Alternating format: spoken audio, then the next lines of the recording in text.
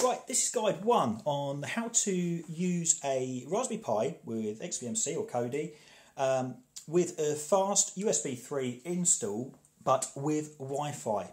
So, I'm sure you're familiar, you've already found out no doubt, that a Raspberry Pi, a standard, the B version, the original B, not the B+, because that actually comes with 4 ports. So this is for the older B style ones. You actually have 2 USB ports, which is a little bit of a drawback because it means that you're going to need 1 port for your USB stick for your install, and you're going to need 1 for your receiver. So you've got like a receiver for the remote of your choice. So that's that's a radio frequency RF receiver, that one there. So that would go in there, and then obviously you've got no more spare ports.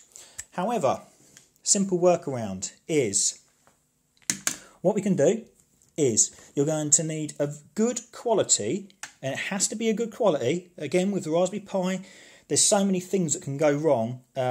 This being one of them, just one of many. There's so many different components that you can buy that can actually make a massive difference on the stability of the system. But getting a very good quality micro USB cable is a must. Okay, so we need one of those.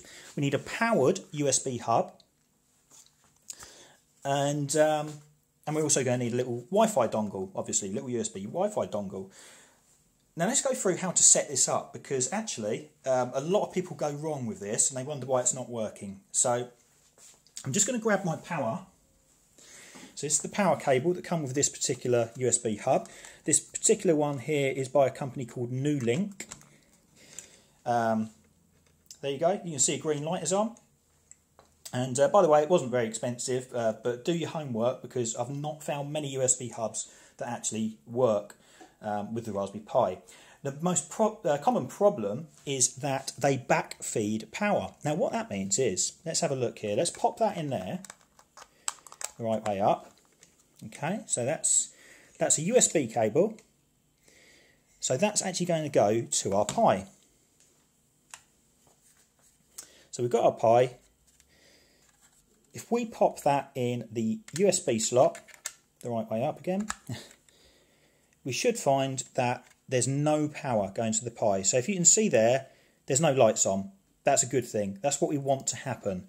If it was showing as power coming on, we'd be in trouble, basically. It would be sending power through to the Pi, which we really, really don't want. And that will cause lockups and all kinds of problems on your Pi. If you are experiencing that problem with the power going through, you can do a mod, and you can cut the USB cable, and you can just attach the USB section back on, splice the cables back together, but not connect the power one. There's guides on that on the forums. So once we've got that in, we get our good quality USB cable, and that then goes in the other USB slot. Sorry, I've done it now. I was going to show you what goes wrong, what a lot of people do wrong, and I've done it myself. So that actually goes in. Right, so we've got the one coming out of the USB hub. That goes in the Pi. Doesn't matter which slot, any will do. We've got the USB stick with all our data on. Brilliant. That goes in there. I always put it in the Pi. I mean, you could use the hub. I just find as it's storing system files, I want it to be as rock solid as possible, so I put it directly into the Pi itself. And then we need to power the Pi. Now this is optional, this bit. This is you know, you could externally power the Pi as well, but I find if you've got a decent hub, which should be outputting at 5 volts steady, because USB hubs should do that, which is great, you know, you can use the hub to actually power it. So we use our good quality cable, pop that in there, and then we can just power it straight off of one of these slots here.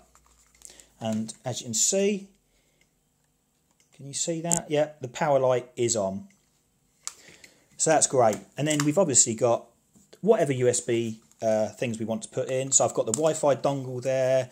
I've got the dongle for the remote in there. And then we've got a spare one as well. So you could even put an extra hard drive in or something like that.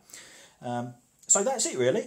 That's how to connect up Wi-Fi with a USB fast install on your Pi with the USB hub. So that's possibly the simplest method. I'll do another guide on how to use the IR mod as well. Thanks for watching.